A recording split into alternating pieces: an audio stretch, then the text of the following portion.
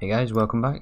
So, I've been busy again between episodes and I've set up some more automation in here. A couple of these, I think it was just up to here that I got, and I've added these on this side and a couple more on this side as well, and I'll explain what they do in a second. But ultimately all of these machines, plus the metal press down stairs that I made last time, ultimately gets us this signalum cell frame, which is what we were after last time. So with this we can get into machine structures, which is advanced rocketry, and that'll get us into space, as well as the mob duplicator here.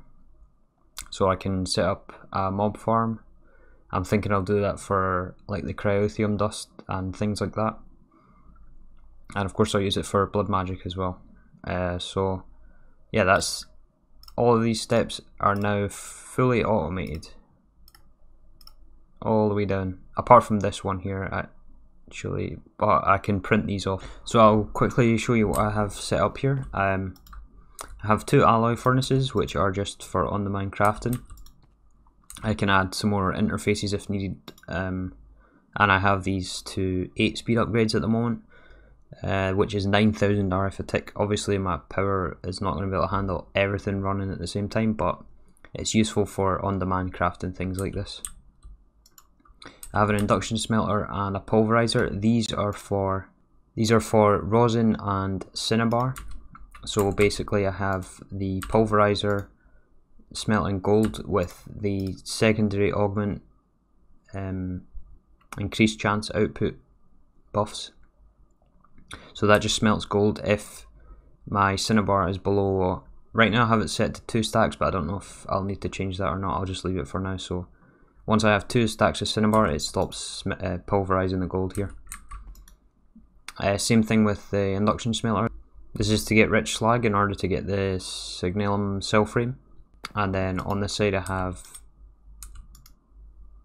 the melter with glowstone, the fluid infuser to make lumium, and then these two here are for the reinforced cell frame. So this fills it with redstone here. Or sorry, lumium, not redstone. I also have this induction smelter as the final step in the process in order to fill the empty frame with 40 blocks of redstone. So I just have that on demand here. So with that now out of the way, the next thing I want to tackle is the machine structure, which requires elite plating, which requires DU plating, which requires advanced plating, which is then basic. So there's a lot of nested steps here, but up until the advanced I have all of this automated, so it's just going to be starting from here. So we need uranium-238 and sulfur. I think our best option for sulfur is going to be this rock crusher recipe here, which is just crushing granite, which I can get from this igneous extruder, which crushes into rhodochrosite, which we will need later on for the crystal binder, which is used in this elite plating, among other things here. But that gets us sulfur here and this byproduct, which I think is useless. But yeah, anyway, that'll get us the sulfur. As for the uranium, I think it's just going to be this isotope separator here with uranium oxide. Uranium oxide is fluid infusing oxygen with uranium grit. I think all this setup is going to be downstairs. So that gets us the uranium, and that'll get us this DU plating here. And then it's the elite plating, but let's just start with the DU first. So we're going to need 1 isotope separator, 1 electrolytic separator for the oxygen, 1 fluid infuser. I just noticed here that we need a little bit of this DU plating for the rock crusher here. We need 4 exactly, so I've just quickly set up this to manually put oxygen and uranium together, which is going to get us the things for the DU plating. And once we get that, we can start automating the rock crushing. Okay, I got the rock crusher here. I got enough for 4 plates, so I made this rock crusher. It's time to start setting up the igneous extruders to make the granite, and I think I'll just set up 3 at the moment because I know for a fact we'll need them later on. Okay, so I have the 3 igneous extruders here, one for granite, diorite and andesite. And then that feeds into a rock crusher here, which gives us the rhodochrosite, sulfur and this other byproduct which is useless right now. And of course the other 2 rock crushers will go right here and give us the rest of the things we need for later on. Next up is this uranium-238 oxide. Alright, so I've set up the uranium here. I think I might have said before that we needed uranium oxide, but that turns out not to be the case. It can just be regular uranium-238, which is just running it through the isotope separator, and there's no need to infuse it with oxygen. So now that should get us the advanced plating, I believe. Or not the advanced, the elite plating, the DU plating, sorry. There you go, there's 1 DU plating. So next is onto the elite one, so which requires the DU plating boron, which we are going to eventually get from the laser from industrial foregoing. But before setting this up, I think I'm going to need some more power, so I'm going to have to sort out extra power before I can set any of this up. So for now I'll just mine it manually and set up the system to auto process it just now. It also requires this crystal binder, which is a very involved step. So the crushed rhodochrosite, we're getting this from our granite here, which we're rock crushing. That's this stuff here. Then the pulverized obsidian, that's easy enough. Magnesium dust is another thing we're going to get from the lasers. Magnesium ore, yeah, lasers here.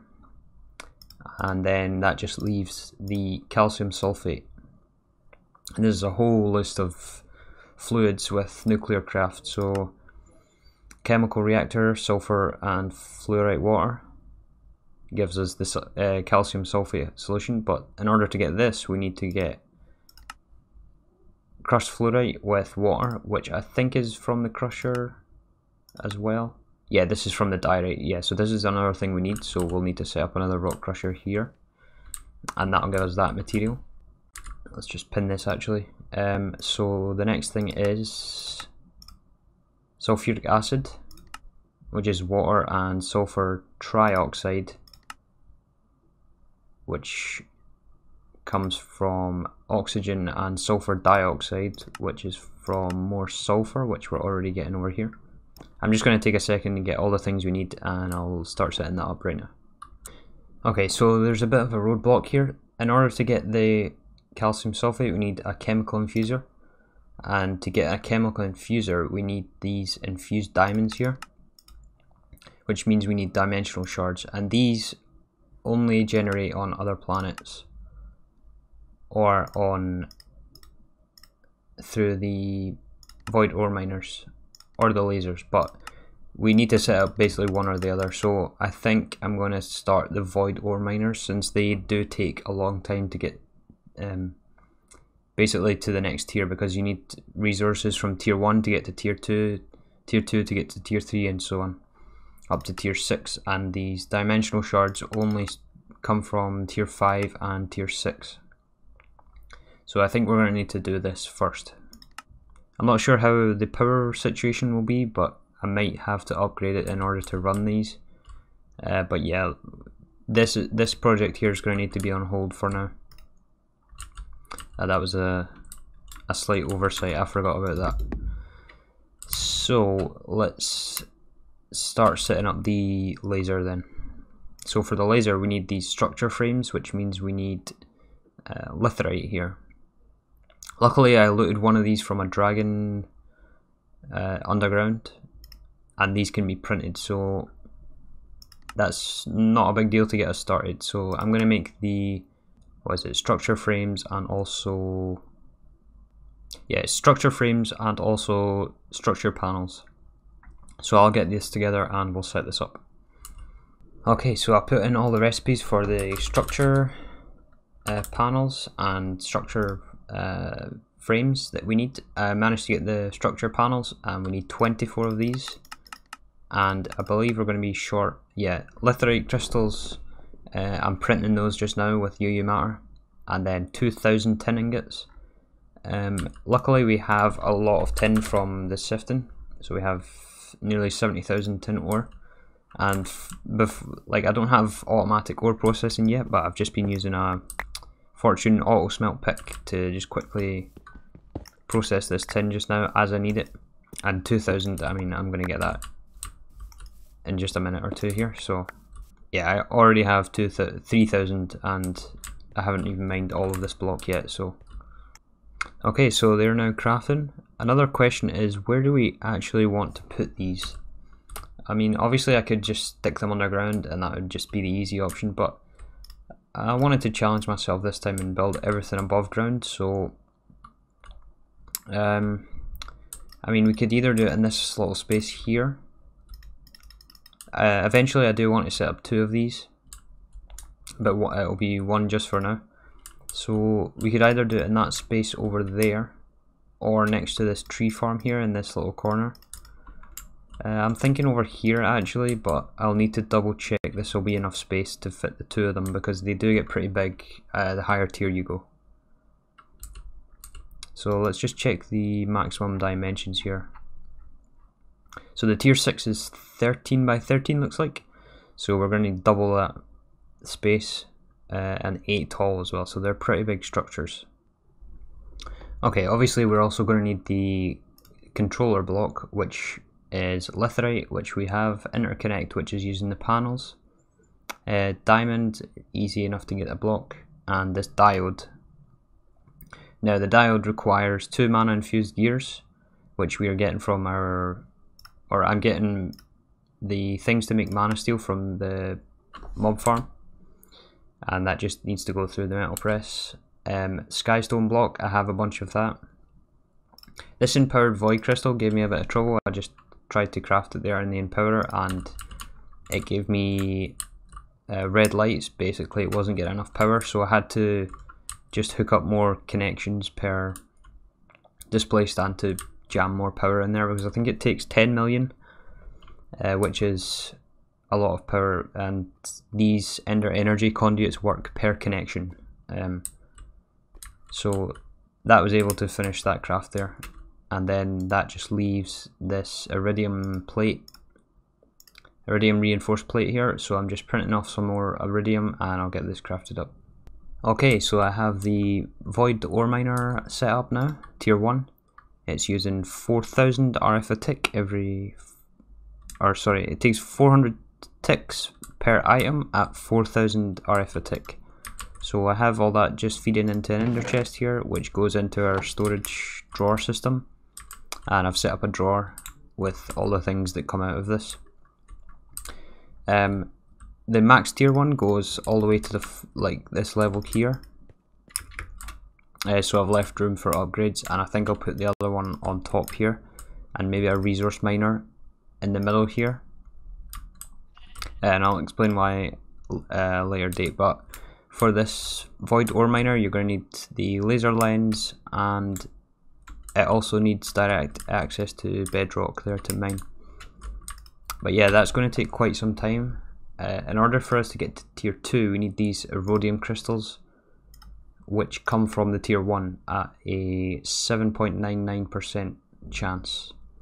So I have to leave this running a little bit, but yeah, that's going to take a while for us to get to the next tier. So while that's running, I think I'll go and move our power gen and also upgrade it even further. I think the max we can get out of that turbine over there is 80,000 RF a tick, and I'm currently at 56,000, somewhere around there. So I'll get it up to 80,000 and I'll set up a permanent place for it, probably here, but that isn't going to be the primary source of power for long. I think I'm going to switch to a mechanism reactor, and I'll also need a reactor from the big reactors mod, extreme reactor, sorry, this one, in order to unlock draconic evolution. So I might do this one first, because it will obviously be cheaper, but we'll see. I'll decide in a sec. But first I'm going to go and upgrade the power that we have, maybe set up a second one of these just so it speeds it up, but yeah, I'm not sure on the power situation. But yeah, let me go and move the power first. Okay, wow, this took way longer than I'd like to admit. But I got our power situation moved over here now.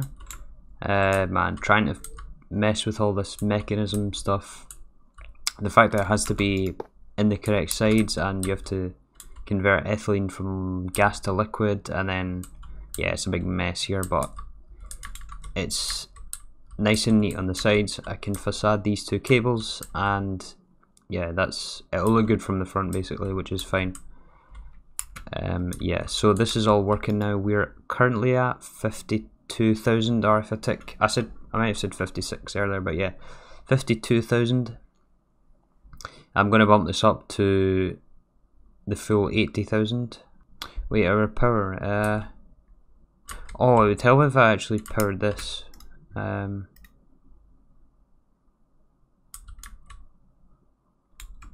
Wait, isn't this? Oh, I'm missing a conduit here.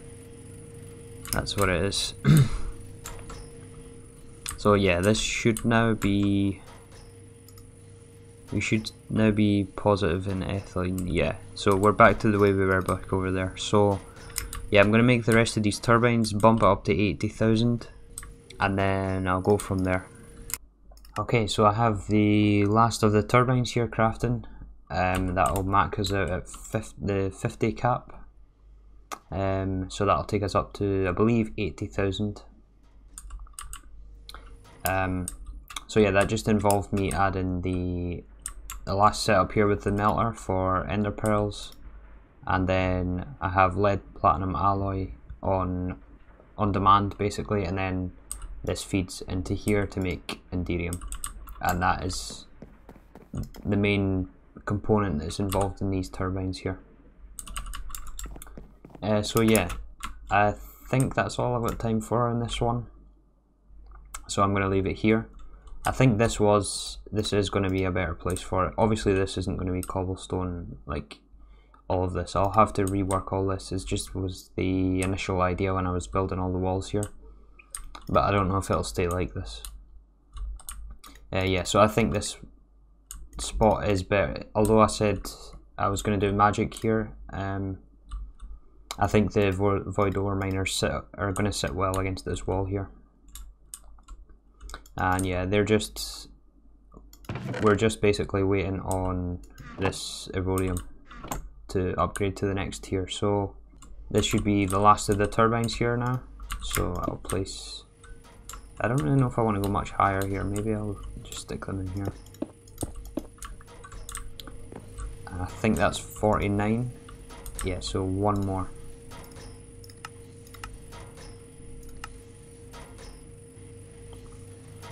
And by the way, the reason it's spiking like this is because it's the UU matter production. Basically, I have this set up so that once it's over 95% full, it sends a signal to the UU matter to turn on. And so that's why it's going down like this, because the UU matter will just eat as much power as you throw at it. So there's our last one there. So this should give us the 80,000 that we were looking for. Yeah, there we go. So that's our turbine maxed out here. So yeah, sorry this was a bit all over the place. Although I did learn a lot from the first time I played this pack, I'm doing things in a vastly different order this time. Like I had all the magic done and I haven't even touched magic this time around, so that's something that we can't avoid much longer, so I'll have to do magic at some point. But once it gets started, it's really good. Yeah, I'll probably finish up some more building here, properly finish the walls on this area here, and then hopefully we'll have enough crystals to upgrade this to the next tier, or the next few tiers maybe, and I'll perhaps build a second one and then we'll go from there. And that should allow us to get the dimensional shards in order to get this setup finalized, although there might be some other thing blocking us, who knows. But yeah, I'll save that for next time. Again, thanks for watching and see you next time.